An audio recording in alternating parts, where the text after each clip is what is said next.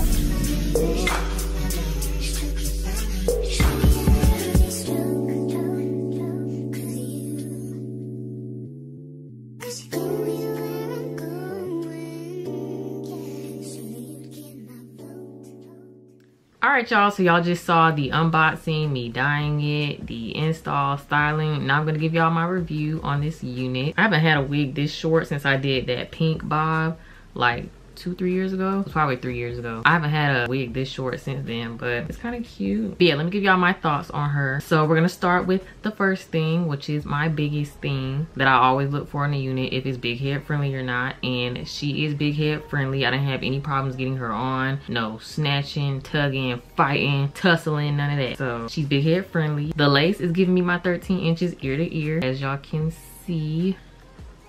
Oh, and let's get into this hairline while we're at it. Y'all see this hairline? I didn't do nothing to it. This is straight out the bag, baby. Straight out the bag. Yeah, what you see is what you get. Only thing I did to this unit was dye it and wash it.